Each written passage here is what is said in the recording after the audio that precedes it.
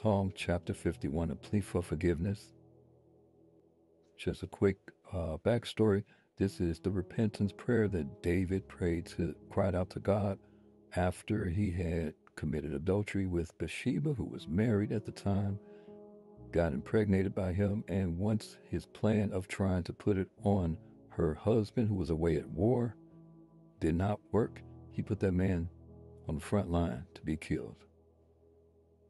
Have mercy upon me, O Lord, O God, according to thy loving kindness, according unto the multitude of thy tender mercies, blot out my transgressions, wash me thoroughly from mine iniquity, and cleanse me from my sin, for I acknowledge my transgressions, and my sin is ever before me. Against thee only have I sinned and done this evil in thy sight, that thou mightest be justified when thou speakest, and be clear when thou judgest. Behold, I was shapen in iniquity, and in sin did my mother conceive me.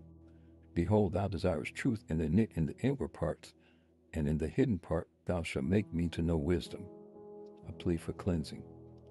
Purge me with hyssop, and I shall be clean. Wash me, and I shall be whiter than snow. Make me to hear joy and gladness, that the bones which thou hast broken may rejoice. Hide thy face from my sins, and blot out all my iniquities. Create in me a clean heart, O God, and renew a right spirit within me. Cast me not away from thy presence, and take not thy Holy Spirit from me. Restore unto me the joy of thy salvation, and uphold me with thy free spirit. Praise for forgiveness. Then will I teach transgressors the ways, and sinners shall be converted unto thee. Deliver me from blood guiltiness, O God, thou God of my salvation, and my tongue shall sing aloud of thy righteousness. O Lord, open thou my lips, and my mouth shall show forth thy praise. A broken and contrite heart, for thou desirest not sacrifice, else would I give it. Thou delightest not in burnt offering. The sacrifices of God are a broken spirit. A broken and a contrite heart, O God, thou wilt not despise.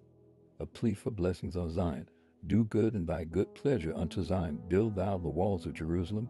Then shall thou be pleased with the sacrifices of righteousness, with burnt offering and whole burnt offering. Then shall they offer bullocks upon thy altar.